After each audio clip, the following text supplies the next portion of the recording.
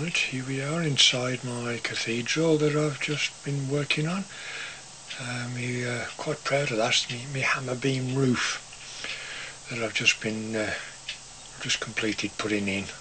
Took a while to do that, I tell you. And the big window at the far end. And as you can see, I've got cows coming in, wandering about the place.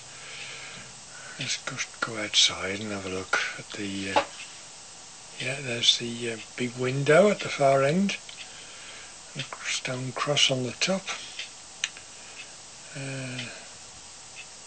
Can't see the tower properly because you get so far away and all the bricks start to disappear and simplify. I think I might have put too many flying buttresses on this, but never mind.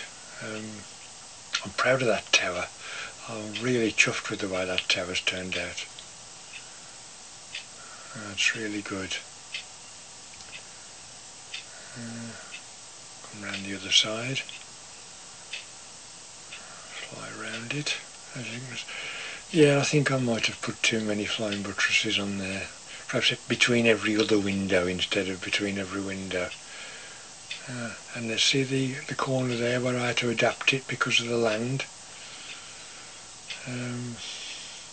Back round to the big window again.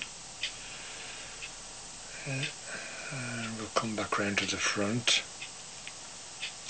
Now see that cow down there gets in the way, that one. You'll see in a minute. Back round to the front of the tower. Now we'll go down and go back down to the doorway. The main door at the front. There's that cow again hanging about. Coming in. Come on, Daisy, move out the way. Yeah, I know. Well, I ain't got anything for you. Just move out my way, let me get through the door. That's a good girl.